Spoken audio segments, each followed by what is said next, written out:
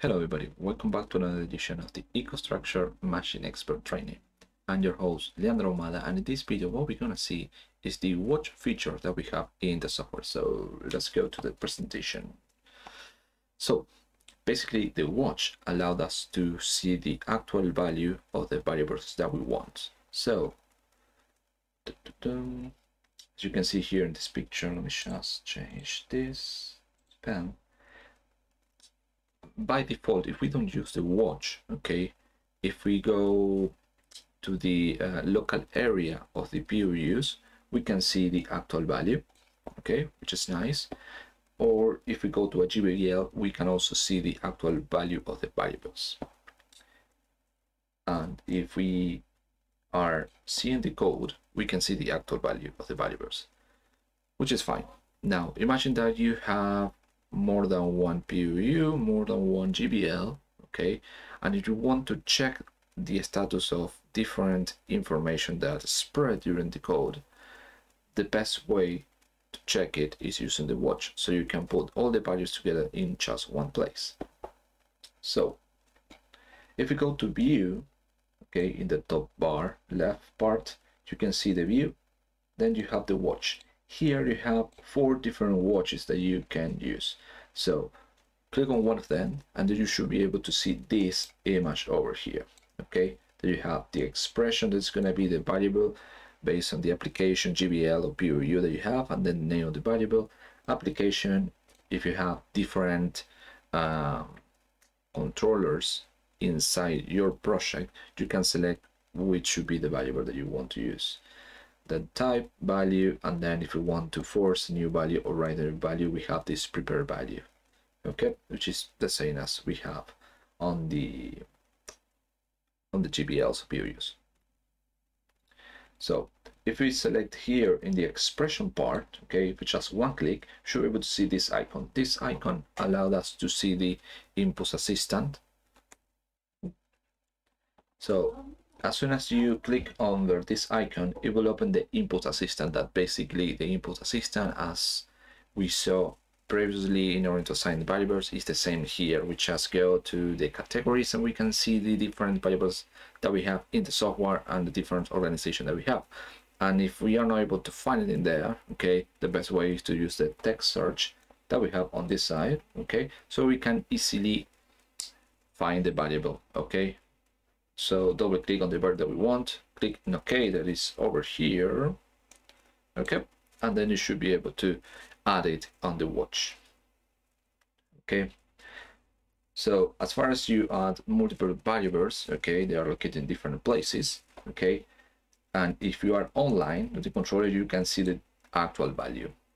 In the prepare value column, what you can do is to define the new variable that you're going to use, okay, and then if I hide myself, you have the possibility to use the write and force, okay, they are over here, so you can write or force the value that you have over here to here, okay. But okay, bear in mind that we already talked about this write and force, which is in the previous video, okay, if I'm not wrong. So bear in mind the difference between write and force, okay. So if you don't want to use the expression, okay, and imagine that you are just trying to figure out what's going on with the code, okay, what you can do is to go to the code, to the part that you want, and then select the variable, okay, right click, and then you just have this option, add to watch list, so it just automatically add that variable in the watch list, okay. Now let's play a little bit around with the software, okay. Oops. So let's go to the software now. So let's try to log into the controller and then just try to see some variables. So I'm working in a simulation. Okay, let me just adjust this view just a little bit. There we go. So let's full view. You can see here I'm in simulation mode. Okay, and I'm working with the application my controller, which is over here, okay. Another way to do this is just application, right click, and tool tree, and you have the set active application, but you need to be in another one. Okay, this one is bold. This means that this is the actual one. If I change over here, M251, and if I change over here, set active, it changed M241. So that's additional information. So let's select the M262, which is in simulation. Then I'm calling some variables over here. So let's try to be online. Okay, and you can see here, view, there is no watch. Okay, and then I add it into the software. So I'm going to delete this part. Okay, start fresh. You can add another one in case you want it. There's some rubbish information from before. Okay, so now I should be able to connect to the simulation. Just bear with me. Okay. Okay, yes.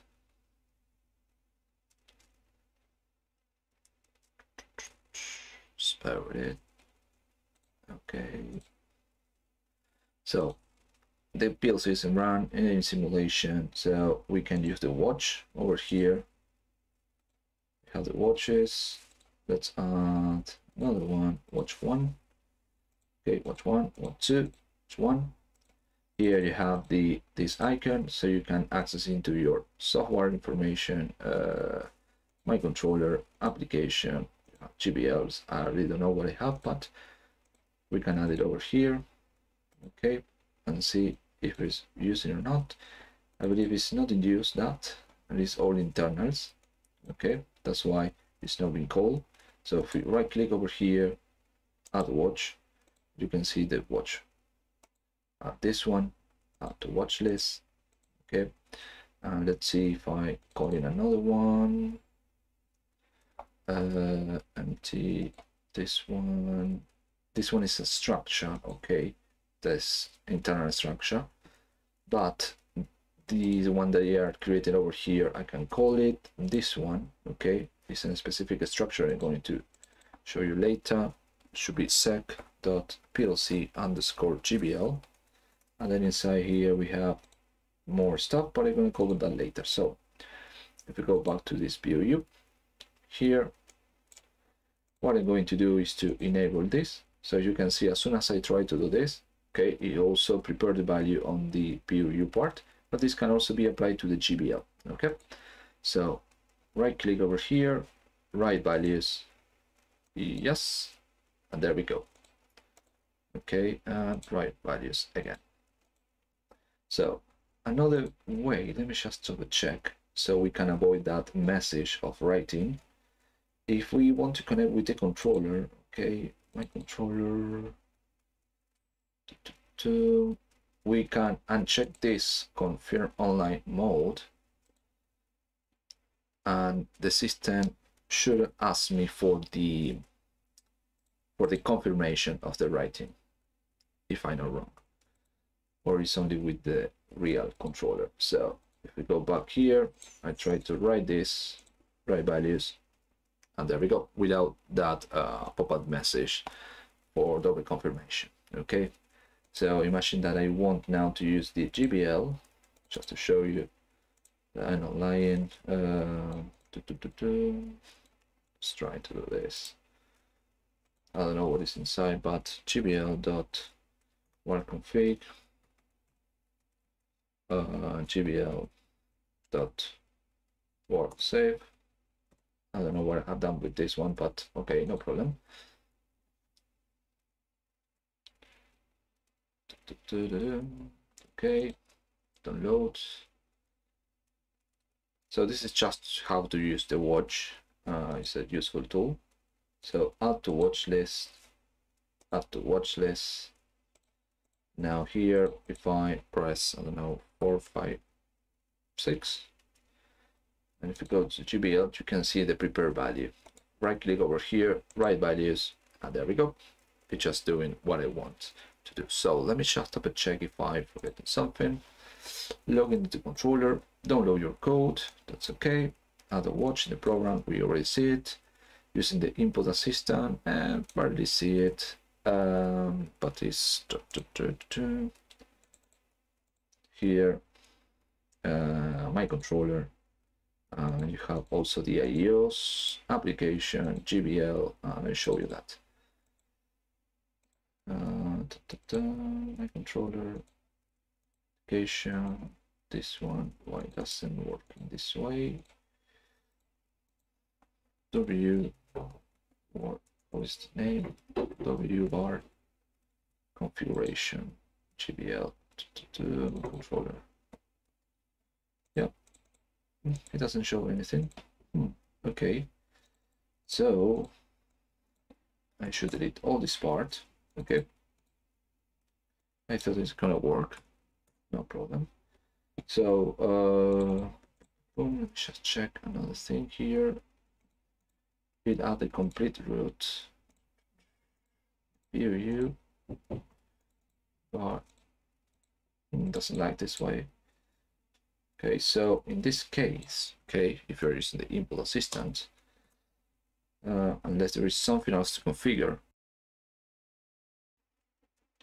then what I recommend you to do is to just you can type the variable that you want, GBL dot the name of the variable that you have, okay, or the name of the POU that you're using, POU st dot the variable.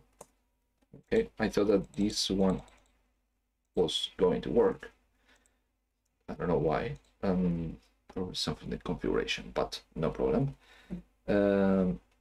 This way probably the one that I use most rather than this one. Okay, that's why I didn't check it. The other thing that you can do, okay, is to right click on the variables that you want and then ask to watch. Probably that is going to be also much easier. Add to watch, there we go, without all the complete application routes. Let me just check if I drag and drop it works. Yes, drag and drops, it works.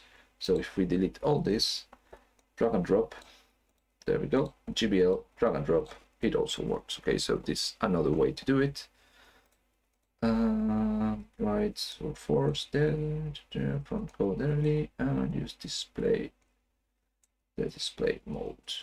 Okay, let me just check. Display mode I didn't show you. So imagine that you are working with the watch, okay, and you are trying to access, for example, a bit from a word, okay. You don't know the real change behind. You, instead of using the calculator to see which is the bit, you just right click over here, display mode.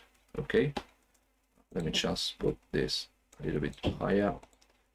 Right click, display mode, and then you can change to binary. So you can see here how it's changed the binary.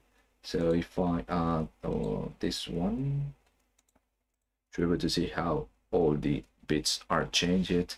Another way is to use the hexadecimal, so we change to hexadecimal. So this is another way to figure out what is going on inside the word that you have, the word or whatever variable that you have, just to see the bits. Okay, so if I'm not wrong, this is everything that I want to show you for the watch. So you can drag and drop it, it's gonna work. You can type the name of the GBL or the POU and then the dot, so you can see the complete list of the variables that you have inside, or right click on the code that you have to add to the watch list. So these are the only ways that you can use it. Okay, so thank you very much for watching this video, and I see you on the next one.